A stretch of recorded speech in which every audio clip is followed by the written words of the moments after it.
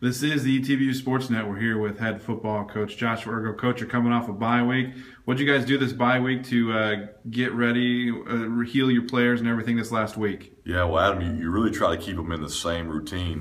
They're creatures of habit, so we got our own practices in. At the same time, you really want to get them healed up and not try to really look ahead. You really try to focus on yourself. So we spent a large part of last week just really looking at ourselves, trying to fix our deficiencies, and really try to get our guys healed up and get ready to try to make a run these last 6 weeks of the season.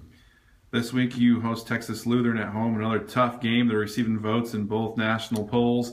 Coming to Marshall, close game last year. How do you get ready for another tough game? Yeah, TLU is a good team, and they beat us the past 2 years and drove 90 yards last year to beat us at home in their homecoming. So we're excited to be in Orlando Stadium, number one.